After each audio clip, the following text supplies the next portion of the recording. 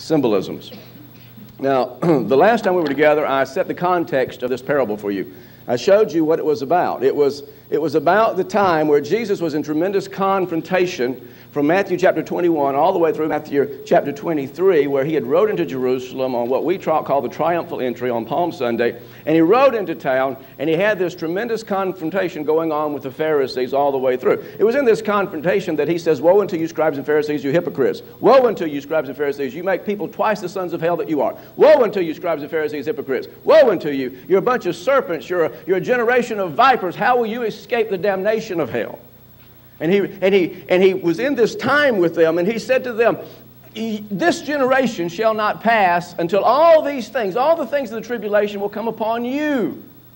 He walks out of the temple, and as he walks out of the temple and walks to the Mountain of Olives, the disciples come to him and says, "Lord, look at all these things." He says, "How can this be?" And he says, "Can you tell us when it's going to happen?"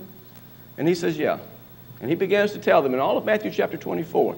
He gives them the beginning of the sorrows, 7 of them. He goes on through there. He talks about the great tribulation that was to come upon that generation, not upon our generation, but the great tribulation that was to come upon that generation. And it's in this context that Jesus tells this parable. He comes to it and he tells the parable of the fig tree. He says, "This generation shall not pass." All you got to do is learn how to understand things. And he says, "And when you see the budding of the fig tree, you'll know that it's about to come upon this generation, for it will not pass." He tells the parable about the thief in the night. He says, all you got to do is be smart. All you got to do is know that if you know when the thief is coming, you're not going to allow your home and your family to be destroyed.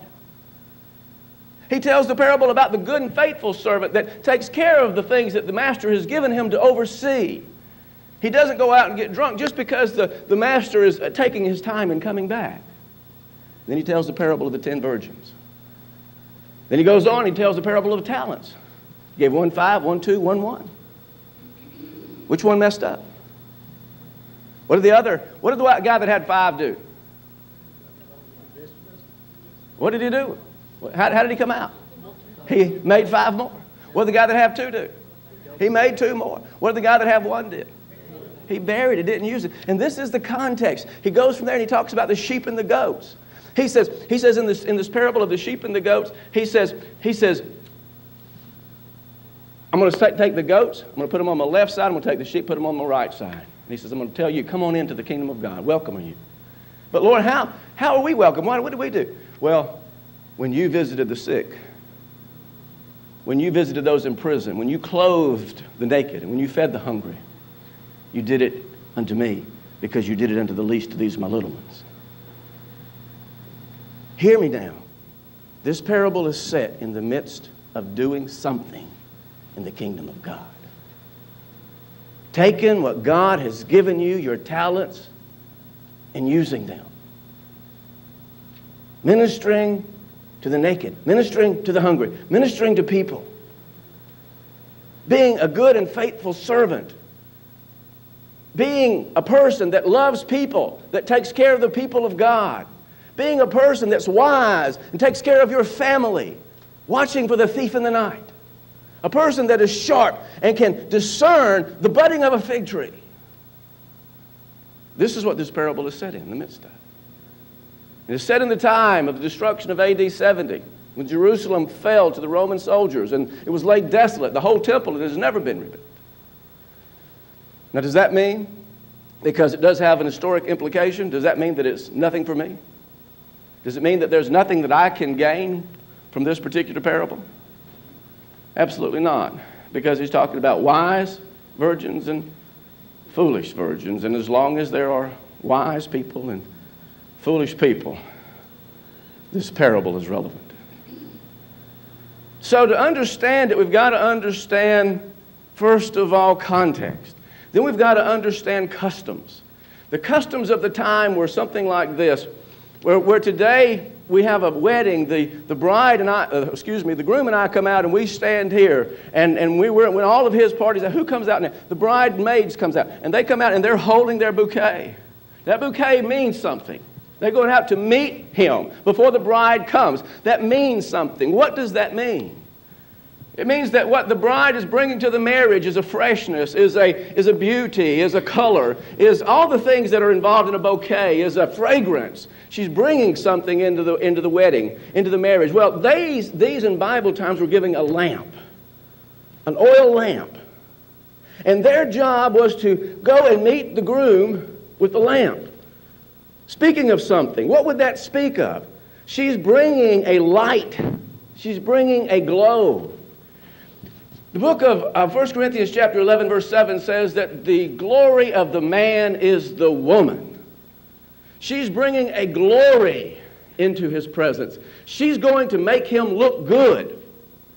She's going to reflect him in everything that she does. My wife makes me look good. Somebody say something. Yeah. She not only looks good, but she makes me look good. And after the 33 years of being married to this woman, she has never one time made me look bad. She is my glory. And as these bridesmaids, as these 10 virgins would come out, they would bring the lamp. Speaking of her glory.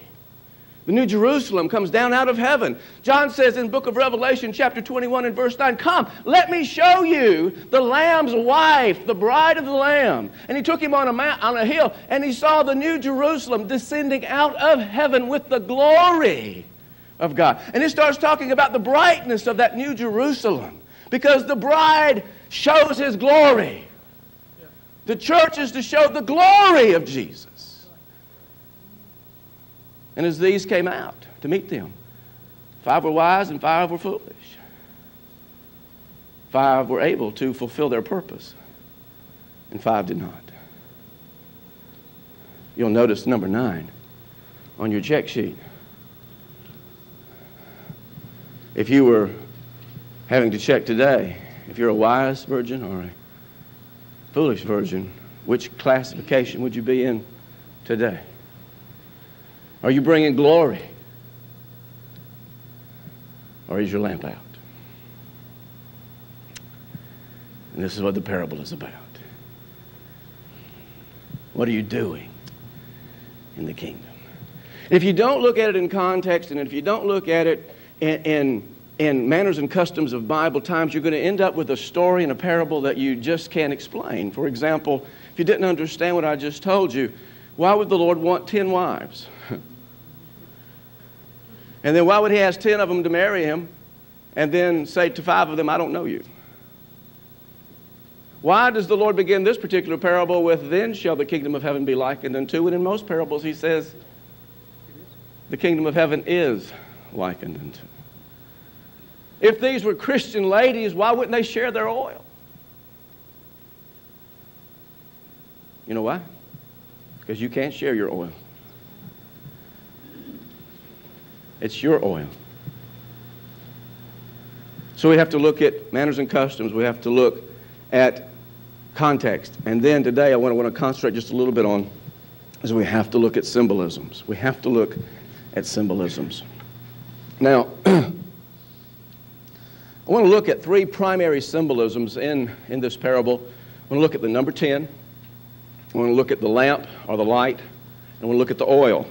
By understanding these 3 symbolisms, you'll understand the parable, and you'll be able to apply this to your life. It just won't be a story that you don't understand or a story that meant something for somebody else, but you'll be able to take it and apply it to your life if we understand the 3 symbolisms. Now let me tell you the importance of symbolisms. Using this example, Jesus was talking to his disciples in Matthew chapter 16. And in verse 6 he says, "Take heed, beware of the leaven of the Pharisees." Take heed, beware of the leaven of the Pharisees and the Sadducees. Well, they didn't know what he was talking about because they didn't understand what leaven meant to the Lord. And they said, "Well, Lord, we picked up all these fragments. You know, we got all this extra food." And the Lord says, you don't know what I'm talking about. In Matthew chapter 13, and in the parable that he tells there, he says that the kingdom of God is likened unto leaven, yeast, that a woman takes and puts in a lump of dough and works it into that lump of dough until the whole lump becomes leavened. Now, when he tells them to beware of the leaven of the Pharisees and Sadducees, this is a negative aspect of leaven. But when he tells them that the kingdom of heaven is likened unto leaven that a woman takes and puts into a, that's a positive. Now, we don't know what he's talking about unless we understand what leaven is. We're totally lost in what Jesus is trying to teach us here. Reading on in Matthew chapter 16, the disciples, finally the light comes on after Jesus explains to them, and they finally understand that what the leaven really is talking about, what the Lord is really speaking about using leaven, is the doctrine. Beware of the doctrine, the teachings of the Pharisees and Sadducees. Because you see, the doctrine of the Pharisees and Sadducees was like serpent's venom. He called them, you generation of vipers, you snakes. What doctrine does to you, if it's false doctrine, if it's poisonous doctrine, it's like a snake biting you, and it gets inside of you, and it messes your whole life up. It begins to shut down your life. It begins to shut down your vital organs. And that's what doctrine, false doctrine, will do to you in the realm of the kingdom of God. It begins to shut you down where you can't enjoy the things of the kingdom. But good doctrine, doctrine that is leaven of the kingdom, when it works into you and it's woven into the whole lump of your life, everything about you becomes kingdom-oriented. Your family becomes kingdom-oriented. Your finances become kingdom-oriented. Your health becomes kingdom-oriented. You raise your children according to the kingdom. You work your job according to the kingdom. And everything you do begins to bring glory to God.